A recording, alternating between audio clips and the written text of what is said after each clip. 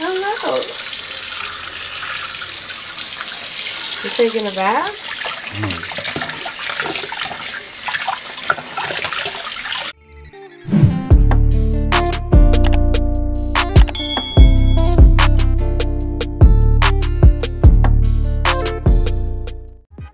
So welcome back to the fine print, you guys. I know it's been a while, but we are back with another video. So on today's video, I get a lot of questions about how I grew my son's hair back after he suffered from really bad cradle cap, and I thought I would share with you guys just how I did it, how I was able to grow back his hair with absolutely no bald spots. So stay tuned if you want all the information and all the products I use to make this happen. Now, before we jump into it, I am going to share a couple pictures just so you can vividly see where Mielle is coming from. And Mielle is my son, for those of you who do not know. Now, this picture does not even justify or show how bad it really was. He was basically completely bald at this point and just had a couple little flyaways left. And I was scared. I'm not going to lie, your girl was real scared.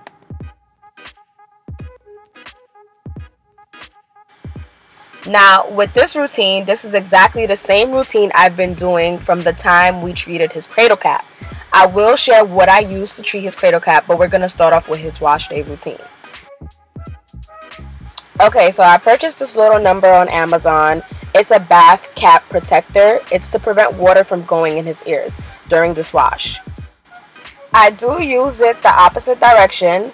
I read a couple reviews, and a lot of the girls who had children with natural hair said they felt like it worked best this way. So I do like using it this way, but you can feel free to use it the other way that's actually recommended. I will pop in the picture so you guys can see exactly where to purchase it. So I always start off with saturating his hair. I do have other videos on simple wash day routine, so I'm not going to go really in depth with this video, only because I do the same routine with him that I do on his father and that I do on myself. So right here you'll see me just saturating the hair with water to prep it for the shampoo. Can we just take a moment to acknowledge how beautiful his curls look and how full his hair looks? So now I'm going to start off with using the Mielle exfoliating shampoo. And I'm probably going to give him about 2 shampoos. Now, Mielle does carry a kids collection, but I chose not to use it. My son has the same hair texture as me, so I wanted to use something I know that will work for him. So you do want to avoid this shampoo going in his eyes or your child's eyes, just so that they don't have any type of burning sensation. But like I said, this protectant cap worked really well. Judge me if you may, but this works. Kids products normally are not as effective as products that we would normally use on our own hair. For a while, I didn't know why my son had gotten cradle cap, and I didn't know why his hair had fallen out. But taking the time to really diagnose what was going on just to see a better outcome really helped me. He used to have hair falling out on his sheets, and I really was like, is it dryness? Like, what's causing this?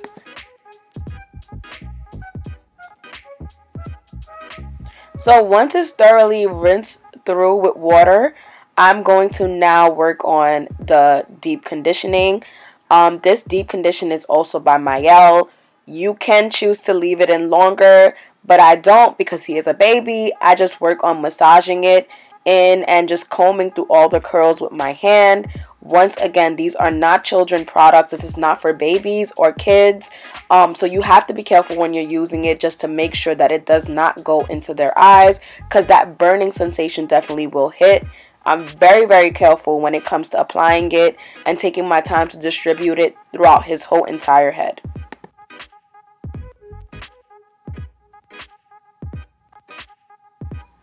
But do you see this? I'm like so obsessed with his curls. Once it's hydrated and taken care of, but look at this. So I'm just going to speed up the clip a little bit. As you can see, I'm still going through making sure that I get the deep condition all over.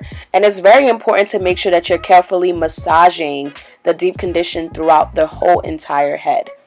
So take your time, comb through every curl, and just massage it so that it can really penetrate the hair.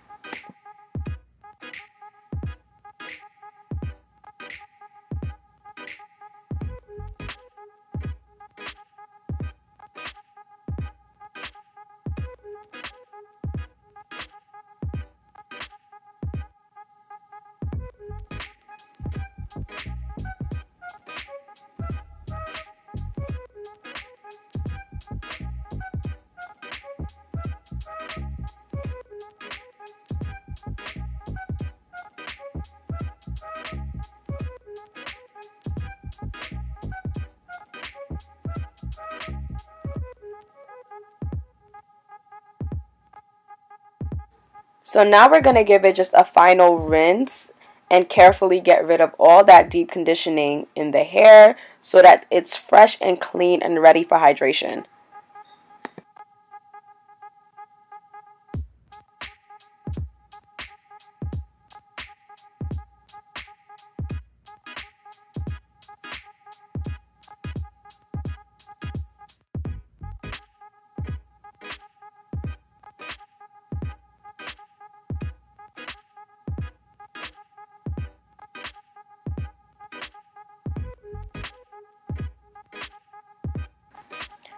Look at my little puppa. He's just so cute. I love him.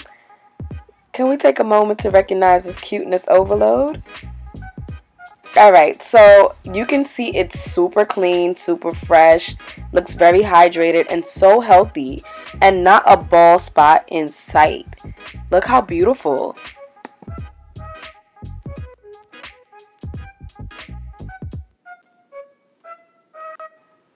So I'm just going through and showing you how healthy his hair is and how this has changed his whole hair growth.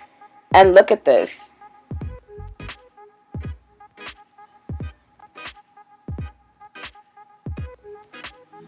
So I was afraid when he first got the cradle cap. I did buy this cradle cap remover. I will link it below. I am missing a piece that comes with this remover.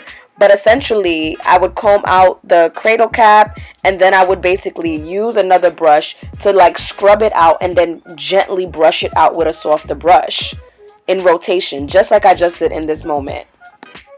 Now, this cradle cap remover works miracles. Once the cradle cap was gone, it was gone for good.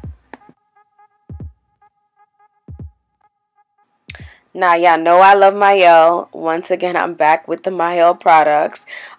Here is the leave-in conditioner. I'm going to moisturize his hair and just basically massage the product in and show his curls and hair some love. Now, I know a lot of you must be saying, how did I get him to sit still? And why isn't he fussing? But I've been doing this with my son since before he even had hair. From the time he became bald from the cradle cap, I massaged his hair when it was bald, and I still massage it now that he has a head full of hair. So my son is used to this routine. You might want to make sure you get your child into a routine of having their hair done so that it's not complicated in the long run. Some tips and tricks of things you might want to try is to give them a favorite toy, put on their favorite show. If they like to read books, hand them a book. My son seems to really love books. He loves looking at pictures. So it's so easy to like keep him busy whenever I start to moisturize and style his hair.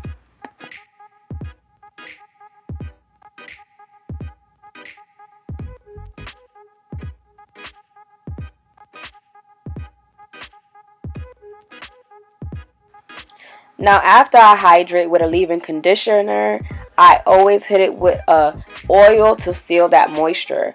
I do Jamaican black castor. I also do almond oil, black seed oil, anything that's just going to hold it and keep that moisture in for a long period of time. Another way to do that is protective styling. I do protective style on my son's hair just so that his hair can keep that growing effect.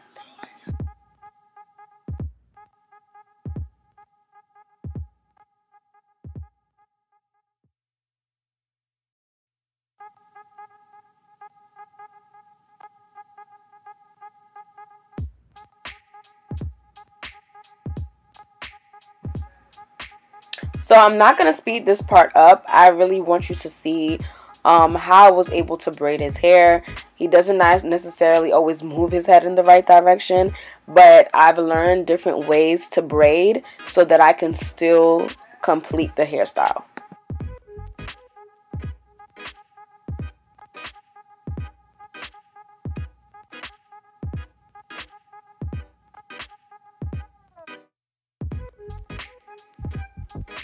Now, this is something I repeat in all my videos. Do not, and I stress this, do not braid the ends of your hair. You always want to seal them into a twist so that you do not cause breakage when you're trying to relieve the hairstyle. You want to make sure you lock the moisture in, not trap it in with a braid that's going to cause your hair to tangle up when you're ready to release it. Now, once I'm done with that, I start to just oil every section and still massage it in just so that I can make sure every piece of hair has gotten some type of moisture. Now, anybody who knows me, I swear by Wild Growth. I use it on Dion's hair, I use it on my hair, and I also use it on Mullo's hair because I've seen results from it from consistently using it, and I highly recommend it, especially if you're having issues growing out your edges and getting that fullness you're looking for.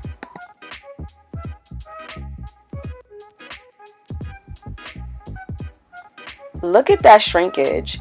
He has so much shrinkage because his hair is actually way longer than it actually looks in this video.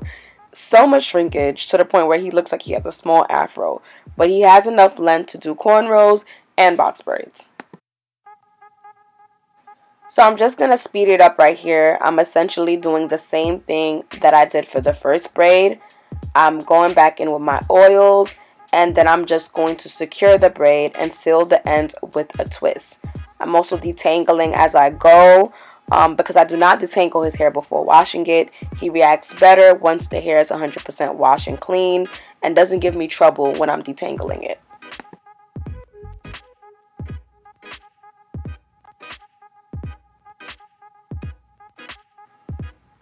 I think another important thing that people forget is that you really have to train the hair. So I know some people are more comfortable with detangling before wash, but his hair is trained to be detangled after it's been washed. As you can see, now I'm halfway through the hairstyle. I am doing box braids. I finished one half of his head, and you can see it's pretty neat, clean. I'm going back in with my oils. You want to make sure that you're catching every part of the scalp, and like I said, carefully massaging it in, because this is what's going to stimulate the growth. And you want to consistently do this. At least 2 to 3 times a week, I go through, refresh his hair, and add oil. And I can't forget to mention, this is a 1-year update from the time he was 100% bald until now. This is exactly 1 year later from when we started his hair care journey.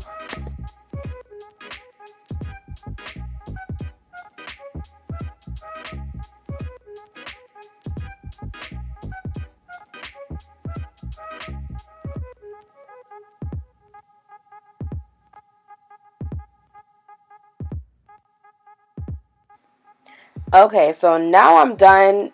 I'm repeating the same steps. I can't stress it enough. Make sure you get that oil everywhere.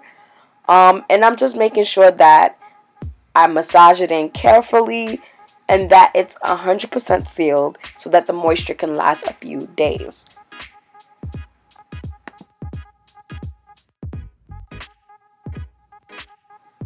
As you can see, he was getting a little bit irritated. He has the clip in his mouth, but he still remained patient enough to finish the style. I do choose to do his hair closer to bedtime after he's freshly bathed and super calm, because it just makes it so much easier for me to get through it, because right after he's done, he's going to have his bottle and go straight to sleep.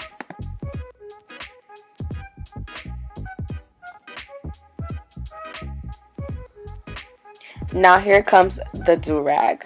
So I got a lot of questions on, does he keep it on? How do you get to keep it on overnight? How is he not pulling it off or tugging or fighting? And it is because he is used to wearing a do-rag, you guys.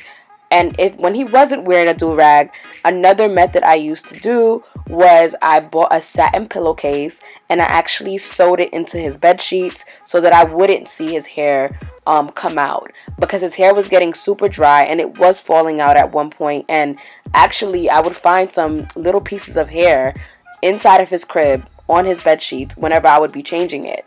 So I got an idea from another YouTuber, I cannot remember who. She actually bought a satin pillowcase, and I will link one below, from Amazon, and she sewed it onto the bed sheets.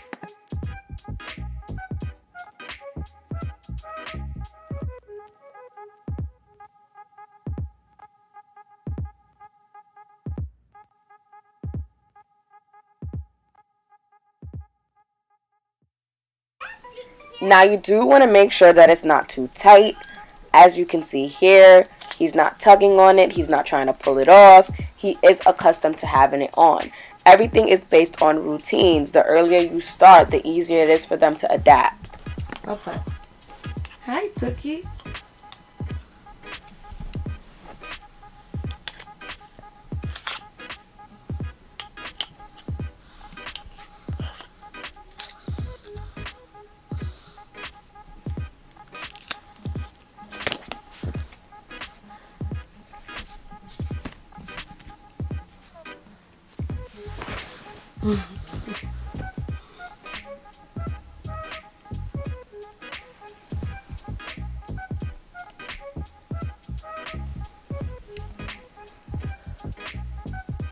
Now this is a few days later after I've hydrated and re-moisturized and sealed it with oil.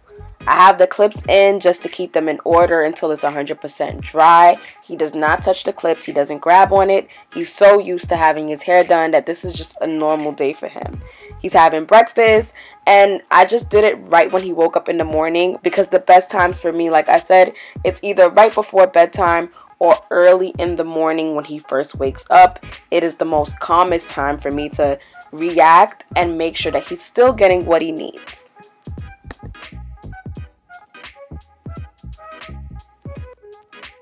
Now I hope you guys enjoyed this video. This was just a simple wash day routine. If you would like to see more things that I've done to help my son's hair grow, please leave a like below or comment below to let us know that you're interested. And thanks again, and we'll catch you on the next one.